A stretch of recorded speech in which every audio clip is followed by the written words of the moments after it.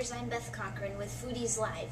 Welcome to Counterculture, the blog all about everything food and the unique culture that surrounds it. So last week I attended Tech Munch in New York, hosted by Bake Space, and it was just this amazing event filled with tons of just amazing bloggers doing great things, both online and off. Everything from food takedowns to no recipe cook-offs to underground supper clubs, just everything. It ran the gamut.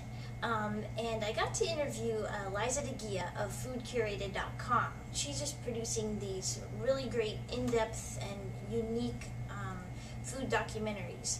So she shared with us some just her advice on getting started blogging, finding your voice and your passion, uncovering stories and doing research and just setting yourself apart.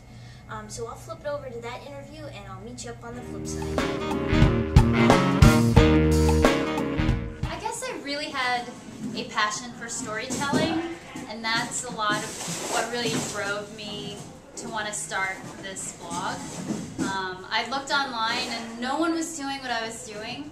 I mean, you could find it maybe on television, but as far as online goes, no one was telling documentary stories on the internet. And in New York, it's so important for you to have a very special niche, like a very special way to present something that's different, only because it's such a competitive food market. And I knew that I had something special since no one was doing it, and I knew if I did a really good job, I could create a name for myself in a very special way as far as covering food in New York City.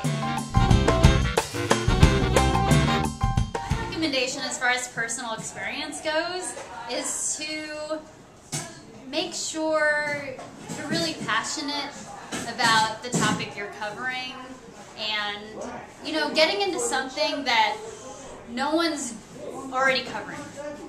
Like, you gotta look for ideas and story ideas and characters and topics that traditional media isn't already covering. Because if you're gonna cover something somebody else is already covering, it's not new.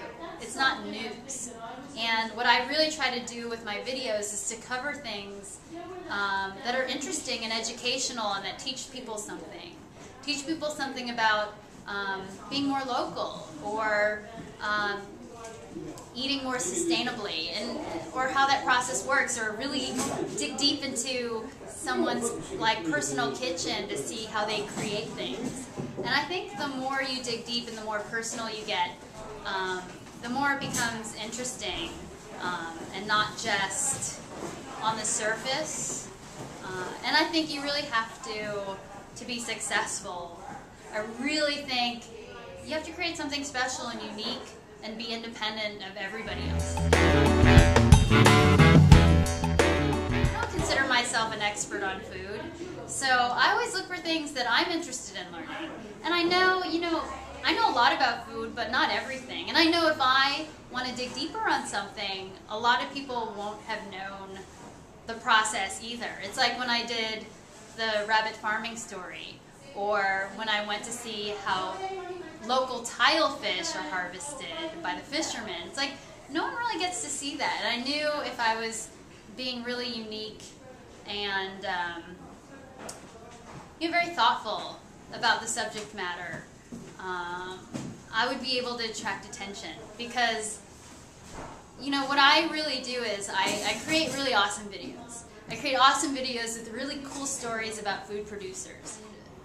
The reason why my series is so successful is because I'm picking unique ideas, and people are picking up the stories because no one else is covering it. So I think the more unique you are with picking your topics, the more successful you're going to be at the end of the day. So don't just cover the new restaurants opening. Go behind the scenes, see the production process, or find a character that's working for a mom and pop shop that has a really cool story.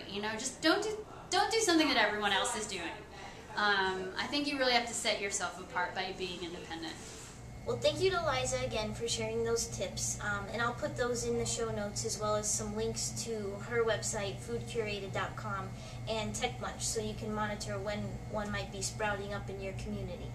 So thanks again for tuning in, and we'll catch you next time.